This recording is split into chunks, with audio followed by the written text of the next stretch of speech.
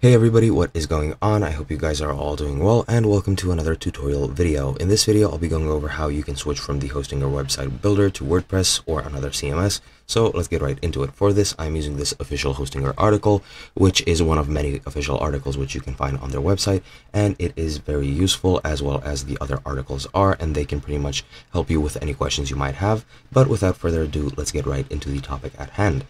First, if you start using the hosting or website builder, you have the option to use WordPress or another CMS. However, you need to delete the builder-based website and set up a new website from scratch using another CMS. First, you need to delete the website, and it cannot be restored, and all its content is lost permanently. And if you have an email service set up for your domain, make sure to create a backup, as deleting the website also deletes this.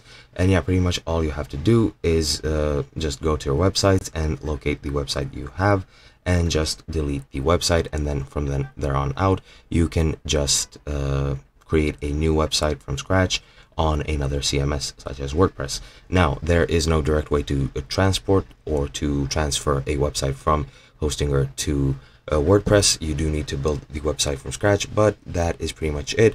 And if you figure out how to use it on Hostinger, you should be able to figure it out on WordPress or any other platform. And that is pretty much all there is to it. Hope you guys enjoyed, and I'll be seeing you guys next time.